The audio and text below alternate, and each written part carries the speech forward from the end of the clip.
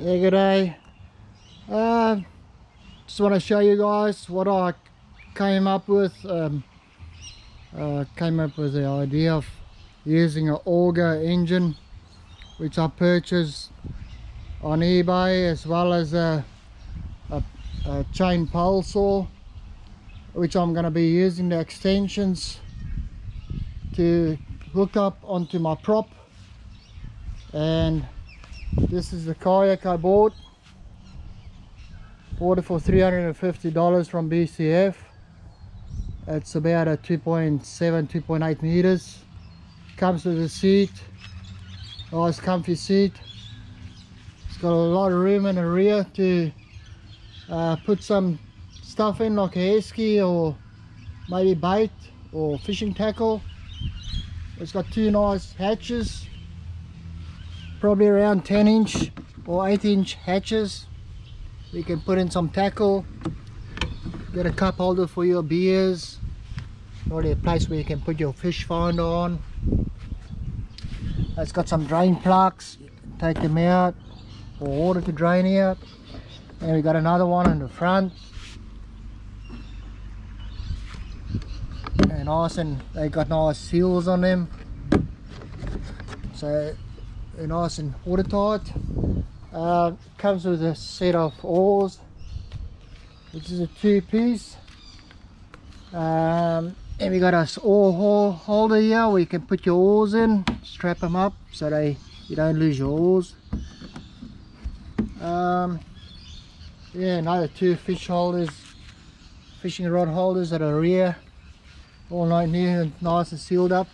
Got a nice built-in carrier handle. That's where the motor mount is going to be going in, that I'm going to be making out of fiberglass and aluminium and so on. Got a drain plug here at the back to drain all the water out if you get water inside. The drain plug. Obviously the mount of the motor will go all on here, and on this back portion here I'm probably going to make a mold out of fiberglass it all in. So then this is the main thing I want to talk about, is the motor.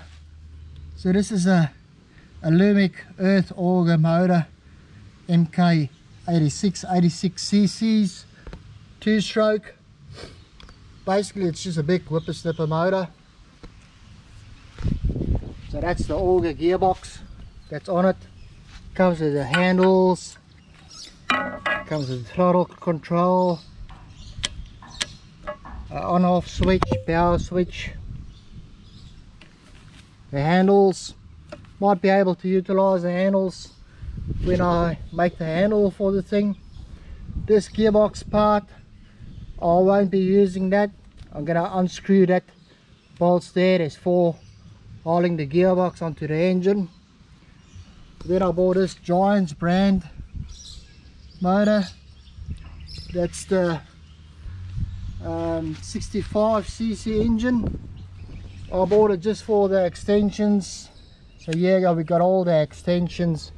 As you can see, there's 3 extensions, plus this is about a meter long. This is the chainsaw, where the chainsaw actually fits in. I'll just open it up just to show you. So that's where the chainsaw goes on, and this chainsaw plate with the oil reservoir. So that's where you put in the oil for the chainsaw. This is going to come off, and this is going to be replaced with the actual head. So I'll show you now. So this is the pole chainsaw model I bought. So it's red and black, gross weight 12.5 kilos. It's a 65cc. It comes with a 12-inch chainsaw, plus the chainsaw chain, safety glasses, protection cover, all the handles, some tools, fuel bottle, earmuffs, some some gloves, body strap to strap it around your body and onto the actual chainsaw. Then this is the earth auger. This is the model MK86 motor. So it weighs about 12 kilos. Net weight is 12 kilos. This is the prop I bought on AliExpress. So it's a 7¼ inch prop. I'm going to be cutting some of this excess off just to give some more water flow. Some of this excess. It's got a nice seal there. That will go straight on the front where the pole saw is. And it's a 26 millimeters, I think. So this portion here will just come off. That's a 9 spline, and this as well, if you look on the inside, it's a 9 spline. So that will go bolt straight onto this shaft here. All I need to do is take this one off, loosen that bolt there, take that bolt out, loosen that bolt, and it will slide off. Take the gearbox housing of the chainsaw off, and then just attach the prop shaft, the prop on, and it should just work fine. This is a left rotation prop. It's different from normal props. Normal props normally rotate clockwise. This one rotates anti-clockwise. It's got a 10 mil, about a 12 mil shaft, and it's threaded. It's just a threaded shaft. So you bear with me. I'll undo it, show you. So that unscrews like a normal bolt, just anti-clockwise to undo it. So that's all threaded. Nice aluminium propeller, bought on AliExpress. That's 12 mil, all nice, fully sealed. It's got a bearing inside here, as well as a bearing inside there with a seal, and a 9 spline for the input shaft to go in. So screw this one back on again, screw it on as clockwise, and that's it. We probably will have to put some thread lock on it so it doesn't come undone. I just use a blue thread lock. So the plan is to take this part off, the gearbox. This is exactly the same size fitting. I think it's about 101 or something. We can take this throttle control off. I'm going to modify the throttle control. I'm going to just take this part off and put it on a bigger motor, which is the 86cc motor there. This is only a 65, so I'm going to run the 86 and then with that prop, and already modified. You can look in here, you can see there where the air screw is.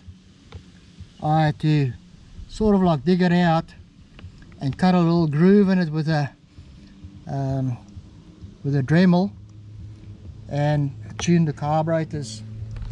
And I've done exactly the same with this one. So I don't know if you can see that, but that air screw there, that's the air screw. I turn it out. Was a bit of a struggle to get it out, but got it out at the end. Made a little groove with the Dremel in it and fine tune it. And I'm running this motors with 50:1 fuel to oil ratio, 50:1, and I never had any issues running any of these motors with 50:1. So these motors will be going on the back, obviously. Some sort of like, just to give you an idea, it will probably be sitting like that, and it's going to be like a long shaft motor. Probably just going to run one extension on it, or maybe just the front portion. I can always whack in another extension to make it longer, or as long as I want it. So I measured, if I go about 3, that will give me about 2.8 meters, almost 3 meters. So I'll show you the rest of the build when I'm all done with it. And yeah, hopefully it should work out pretty good for me. And thanks for watching. So cheers.